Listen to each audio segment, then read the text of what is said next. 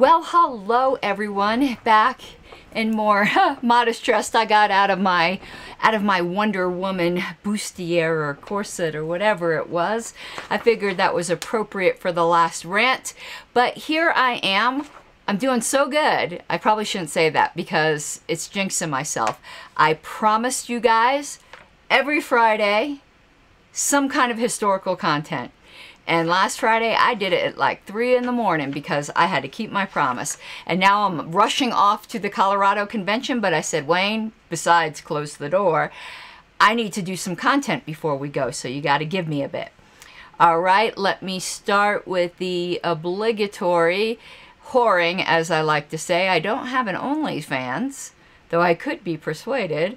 I do have a Patreon, so if you enjoy this kind of content, up above here is the linkage. You would make me very, very happy, particularly after the rant earlier today where I joke and I take things lightly, like at least outwardly, but I'd be lying if I said it didn't bother me. These bitches do bother me.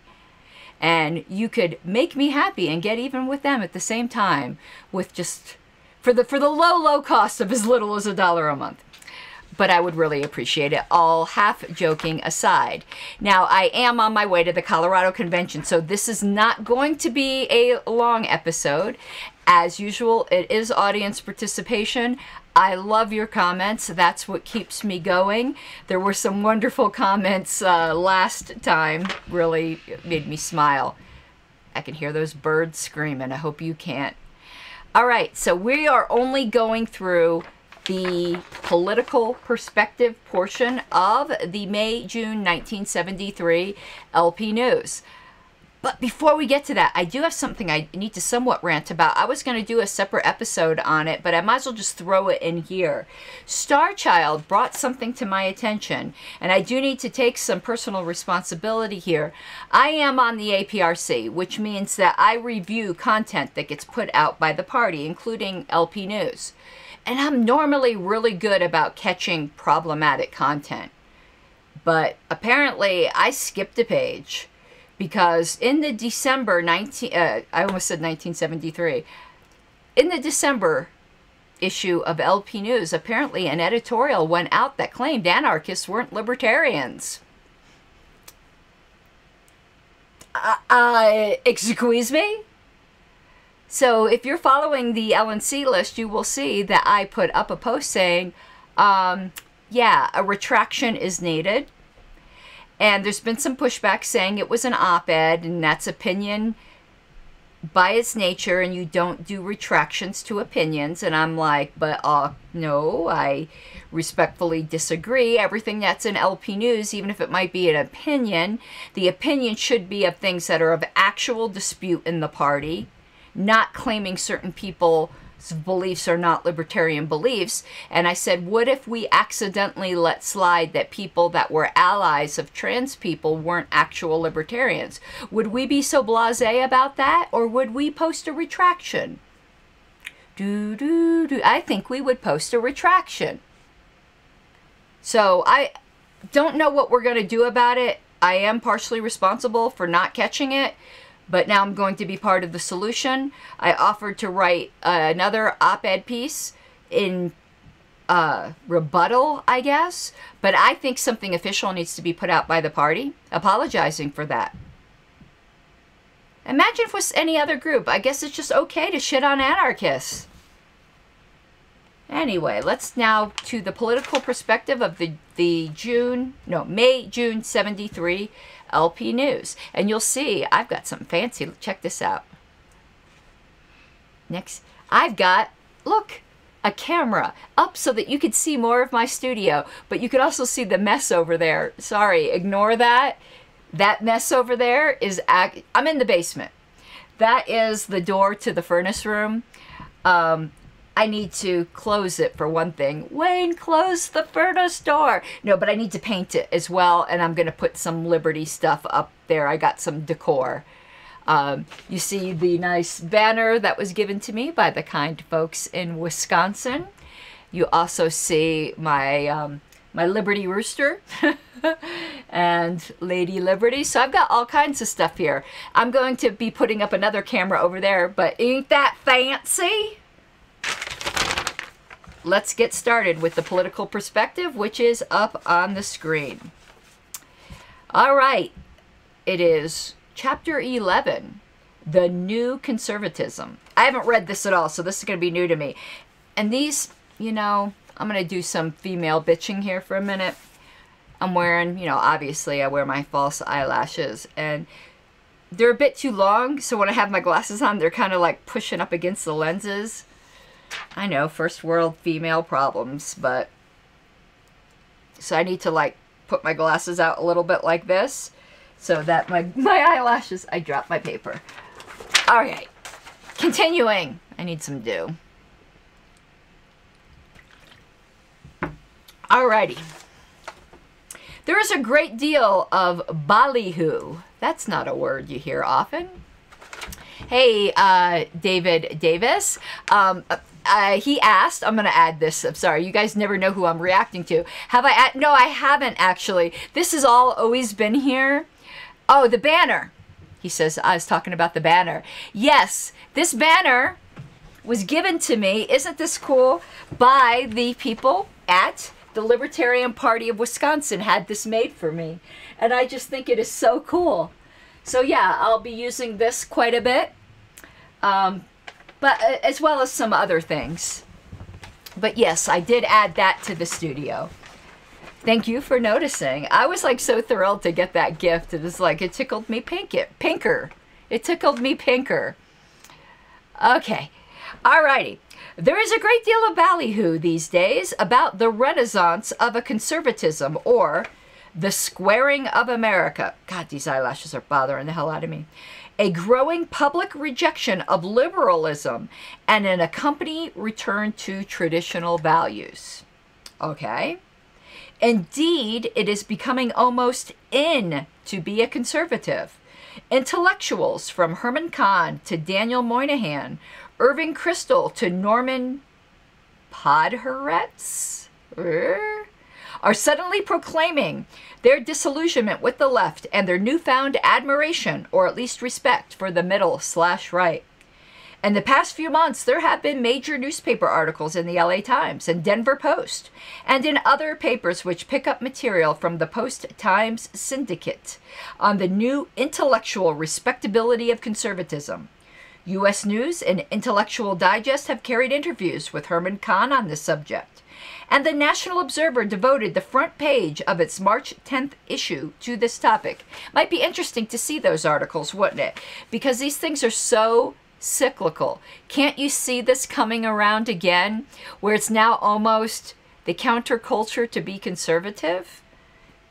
I'm not advocating for any of that, but I'm just saying it used to be, you know, now with wokeism being the new orthodoxy, it's almost now, you know, revolutionary and, you know, rebellious to be not woke, I guess. So apparently the counter-revolution is here. Americans are finally reacting to the excesses of New Deal liberal philosophy, which reached, we hope, its logical conclusion in the McGovern campaign. Your hope, David, was misplaced, because there are no brakes on this thing. There is no conclusion to New Deal insanity. The question is, how does this affect us? Is this a development to be hailed or damned? I lost my spot. Oh, here we go. What should we be doing as a result of the emergence of the new conservatism? In order to answer these questions, we must first determine precisely what is this new conservatism and how does it differ from the old conservatism? In other words, welcome to the new boss, same as the old boss. The answer to this latter question depends largely on how one defines old and new. For our purposes, however, it seems to this writer that we can define the old conservatism as the isolationist/abolitionist ideology espoused by people like Albert J. Nock, who was a libertarian, by the way, and Frank Chodorow, the people who opposed Roosevelt's domestic statism, and foreign adventurism with equal vigor. This old conservatism, maybe I'm confused. I thought Albert J. Nock was a libertarian. Didn't he write Our Enemy, the State? Correct me if I'm wrong. Okay, this old conservatism gradually fell from favor during World War II and the Cold War era that followed. By 1960, it had been almost entirely superseded by Buckley-style conservatism, a potpourri of anti-communist interventionist bromides. That's another word you don't hear enough. In the foreign policy area, and pro-economic freedom stands mixed with anti-civil liberty stands on domestic issues. Okay, I got confused. So he is associating Nock with none of that. Okay, got it. This new conservatism carried within it a terrible contradiction, namely the conflict between the theoretical devotion to freedom, at least in the economic sphere, and the gut anti-communism. Unfortunately, so in other words, I'm reading between the lines, what he's saying is almost there was a kind of woke anti-communism to the new conservatism. They hated communism more than they loved freedom. Unfortunately, the latter almost always triumphed, and thus the new conservative 10 to 15 years ago almost always wound up on the side of the big budget anti-free speech forces in any debate. Not all conservatives succumbed to this new orthodoxy. A fair number resisted the notion that in order to defeat them, we needed to become like them. Among those who stuck fairly close to the old line are Willa Stone, Vivian Clems, and to a somewhat lesser extent, Robert Welch. Large remnants of the old right philosophy can still be found in a diluted and impure form in the Birch Society sector of the American right. The early party was not embarrassed by or entirely opposed to the Birch Society, which the woke libertarians of today will be at pains to disavow. Some leaders in this sector have gone so far as to state that communism is largely a hoax, set up to scare Americans into accepting socialistic or fascistic rule at home. Despite the efforts of the old conservatives, however, the new conservatism gradually became the dominant force on the right in America, and thus when young people of libertarian inclinations were seeking a political home in the early 1960s, it was to the new conservatives that they were first attracted, most notably Young Americans for Freedom, YAF, and its allied organizations. I'm curious, fam, where would you put the conservatism of today in this thing? I don't even know what you would call conservatism today. It's like, is it even conservative? Are there even any real I'm not talking about individual people. I'm talking about as a political movement. Is there really any true conservative movement today? And to that extent, is there any true liberal movement today, unless that's us? If we're talking about classical liberalism, that would be us, I would suppose. I'd be very interested in hearing your thoughts. This alliance was tenable at that time. There was a common enemy, Kennedy, at home, and domestic issues were dominant. Libertarians and Buckley conservatives could work together in harmony, opposing Medicare, AID, I'm not sure what that is, and so forth. Since then, libertarianism and conservatism have been diverging, yes ma'am, ever more widely and ever more rapidly. The Vietnam War brought out the rabid interventionist streak in the Buckleyites and helped drive wedges between them and both libertarians and old conservatives.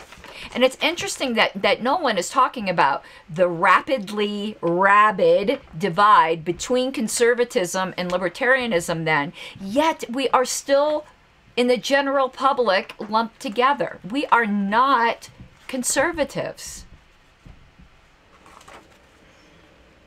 Okay, continuing. And the shift in domestic issues from economic to social, oh Lord, we've got that problem, don't we?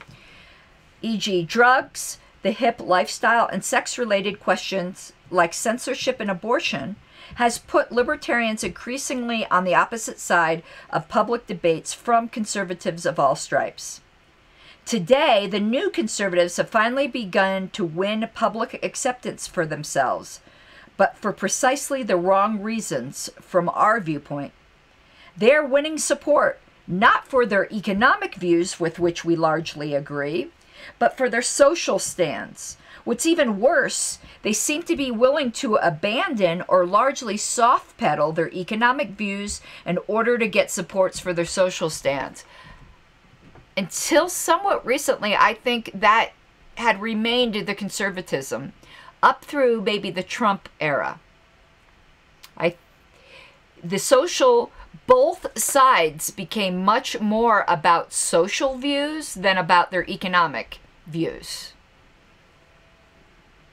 And let me put this up here. I think you're correct, David. AID was Agency for International Development. That sounds right. I was just curious. Nowadays, you wouldn't see that abbreviation just because of the association, like with AIDS, and people would freak out. So that's obviously an older acronym, but I think you're correct on that. In sum, the new conservatism that is gaining acceptance seems to be a sort of, oh, I love this term, crew-cut New Deal liberalism. That is like the mental picture that gives with me. David Nolan really could paint a word picture, that's for sure. Welfare is okay as long as everyone dresses neatly, goes to church, eschews marijuana, and respects their elders. Ain't that... That is the conservatism that was in vogue when I was a registered Republican. Now, for those of you who don't know, because I could just hear the... I never really was a real Republican. I was a rhino, if even that, because I was so apolitical. I don't know if you could really call me anything, but my family, I grew up as a Democrat. My family was very Democrat. But when I became a Christian at the age of 29, I was converted to a very fundamentalistic sect in which at the time you accepted Christ, you also accepted the Republican Party. That's just how it was. Everyone in my church was a Republican. I changed my voter registration, but I still never really cared about politics except for abortion. But that was it.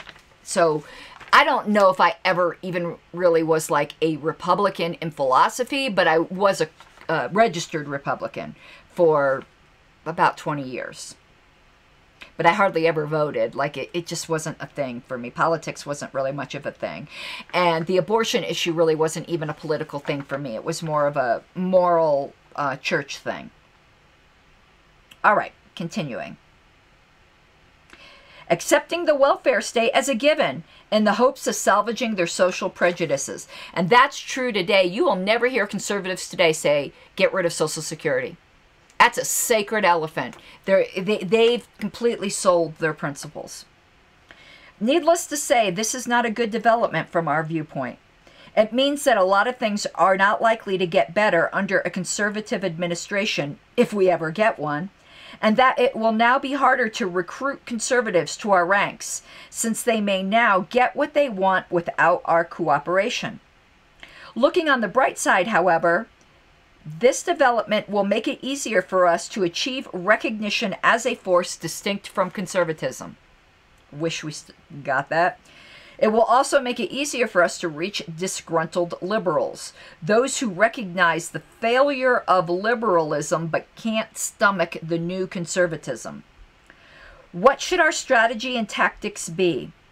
In this writer's opinion, the rise of the new conservatism dictates that we change our strategy from one that is essentially, let's go to the next page, right-oriented, to one of concentrating on the middle, the left, and the uncommitted. We aren't going to be able to out Buckley or out Agnew, so we might as well not try. As far as tactics are concerned, it would seem that our best approach is to emphasize our consistency, our advocacy of freedom in all spheres. That's all I can, that. One thing I liked about Nolan and didn't like at the same time, what I like is what we don't have today. He was so dispassionate when he was just looking at the landscape, like what is the right doing? What is the left doing? How should we capitalize on this? I like how he was so dispassionate about it. Didn't get all butthurt or freaked out. But I also don't like, and then what I didn't like was that he concentrated so much on what should our tactics be in light of those things. I don't think we should even worry about those things. I think all we should do is what he said right here. Our advocacy of freedom in all spheres. Now, I liked his dispassionate analysis because we do not have that today. Today, we have libertarians who still carry some kind of torch for either conservatism, for the left or the right. That's why you have people calling themselves left and right libertarians. I think that's both bullshit. I don't want to do any of that. And so on one side, you got these who are, and it's mostly, for some reason, on the Prague side now. Funny, the Prags in 2008 used to be right libertarians. Isn't that funny? The Prags of the Portland Massacre era were Alicia Matson, Aaron Starr, the very, who some people call Republican light, which they aren't. They are both libertarians, but I'm just saying. But the Prags of today are like Adam Bates and Andy Craig, as far from conservatism as you can get. Isn't that funny?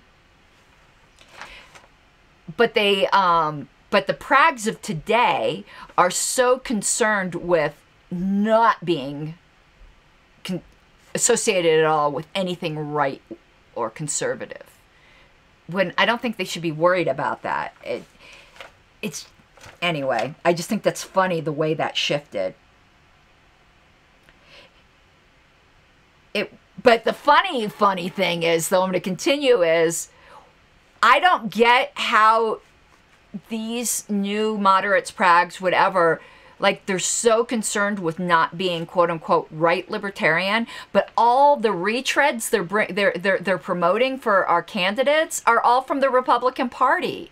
You would think they would be like really hot for bringing in Tulsi Gabbard or something, but meanwhile they had Bill fucking Weld, ex-Republican, barely, still with the stench of the Republican Party, and went back to, like a dog returns to his vomit. And now, who's their guy now? Justin Amash. Now, I like Justin. I'm not saying this to do any, whatever. He's a libertarian. But again, came from the Republican Party. I think they have an identity crisis, these people. You'd think they would be actively recruiting some people who are former Democrats, wouldn't you think? Or Greens, former Greens. Okay, let's face it. This is what makes us unique, and it is basically the only thing we have to offer. Exactly! That is the only thing we have to offer. If someone is interested only in some kinds of freedom and is even opposed to other kinds of freedom, he or she isn't much of a prospect for us. Now, I'm seeing some lag on my end. I hope my internet's not lagging. I hope it's not lagging for you. And comments, let me know. It's really lagging here. My video is. Let me try switching my video, because maybe it's that other screen. Let me try switching to the main camera, if I can. Give me 1 second, because I am seeing a really weird lag here. Okay, shut off that camera. Let me do another one. Nope, it's doing that one again. Let me see if I can switch it. Camera switcher. Huh. Why won't it do that one? This is really weird. I'm learning something new about my program. Okay, you guys are going to have to let me know if there's a lag. And I'll have to figure out how to switch cameras on this little who screen here. That is very interesting that it won't let me do. What would happen? Hold on. I am playing around here a little bit. Yay! I figured it out, but it's still a little laggy, but we'll see. But I'm glad I figured that out. But what's interesting here is that he admits that some people just aren't a prospect for us. Today we seem to like have a real hard time accepting that there's some people that the soccer moms in Peoria just aren't a prospect for us. Deal with it. For years, liberals and conservatives have been getting elected by saying to people, vote for me. If I'm elected, I'll screw all of those other guys for your benefit. I'll outlaw the things you don't like and take other people's money and spend it on the things you want. Ain't that the truth? And for years, people have been buying this line. At last, however, they've begun to catch on that a lot of the time they're the ones getting shafted. That left minus right does indeed equal zero. Ooh, that's a great line, isn't it? Our only hope is to appeal to people on a completely different basis. To say, look, if you elect us, we won't screw anybody for your benefit, but we won't screw you for anyone else's benefit either. All we have to offer is freedom. All we can hope for is that people have reached the point where they would rather gain freedom for themselves than take more freedom away from others in all areas, civil and economic. If we have reached that point, then libertarianism is indeed an idea whose time has come, an idea which cannot be stopped. If, on the other hand, the bulk of humanity would rather oppress others than free itself, there is nothing we can do. That is a very sobering thought, don't you think? I think that is. And I really wish you guys would let me know in chat if I'm laggy on your end, because it is so laggy here. But, right, there's nothing we can do if people care more about taking freedom away from others that would rather risk that. There's just nothing we can do. This reminds me, that's a really sobering thought. It reminds me of something I had said before that bothers me about the current state of politics. It's not that other people don't want to be free, because I do think most people today don't really want to be free. And that's okay, because if we believe in self-ownership, you can choose to be a slave. I don't mean that in the literal sense, but you can choose to give up some of your freedom for security. But the problem today isn't that others hate freedom or don't want freedom. It's that they not only don't want to be free, they don't want you to be free either. That is indeed the problem. So I'm now getting ready to go to the Colorado convention. I am so distracted by how laggy the video is here on my end. I guess I'll find out whether it was laggy on yours. So I have to be going. I am going to be doing a lot of vlogging at the Colorado convention. I figured since it's my convention, I could give a lot of inside baseball. And I hope you guys enjoy that. I got this cool little like iPhone video rig, and let's see how it goes. Unless I just get too all up in my feels and just too distracted, because I've been miserable in the state party now for 2 years, since 2019, and we didn't really have elections in 2020. So this convention's going to determine whether I basically am not involved in the state party for another year. Thank you, Michael, for letting me know it's laggy. I have no idea why. My internet connection's probably a little bad. I apologize. Nothing I can do. But good night, everyone. And I'll be seeing you soon. Love you much. You gotta take what you're given, that's how we live it. Don't be mad at the system, it's simply how we've existed. I hear a lot of people talking like they politicians and choose to be an accountant because it's safe in a business, not because they